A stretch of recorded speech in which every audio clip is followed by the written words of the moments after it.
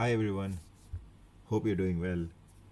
This tutorial is made for those people who are currently visiting the UAE and want to know their exact visa expiry date. That means their last date in the country. Right, so let's get started.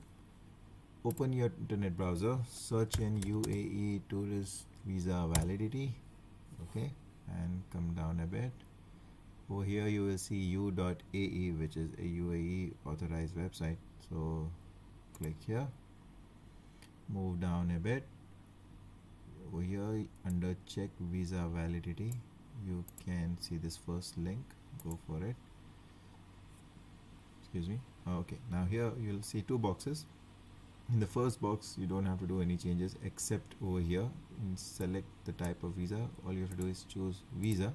Okay, in file type box you will have two options where you will be able to search for your visa. So the first option is Emirates Unified Number, which is also in your visa page, which always make sure you carry your visa page, so in order to search for your visa expiry date.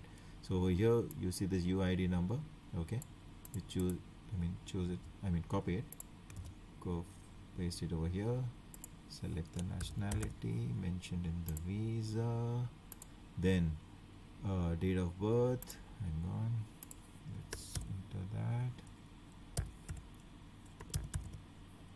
Okay, choose the box and select and put hit search. Alright, so here's the information for your visa, right? So here you will see your file expiry date, which is your last date in the country. Over here it's much more clear. Last date of leaving this country is 26 June 2023. So this is your last date in this country.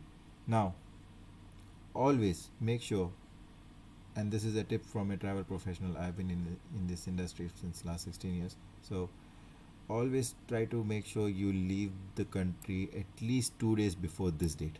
At least 2 days before. I'll tell you why.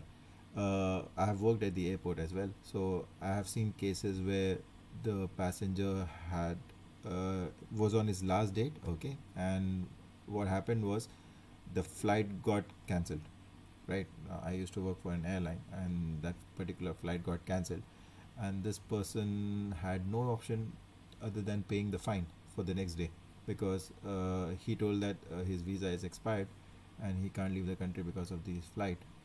So he was trying to blame the airline, but it's not airline's fault, basically, not even immigration's fault. So immigration will not listen to this excuse that your flight got cancelled. So you will have to pay the fine and leave the country if you're leaving the country. If you're extending the visa, so that's a different scenario.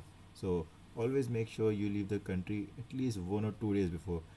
The earlier the better, because God forbid anything happens, flight gets cancelled, you will be in trouble.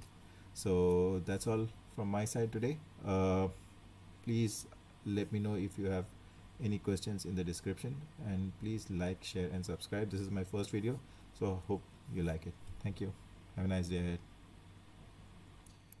Also guys, if you have any doubts, do mention it in the comment section. I am a travel professional. I'll mention my details in the description. If you need any kind of help, you can get in touch through emails, WhatsApp or mobile number, up to you.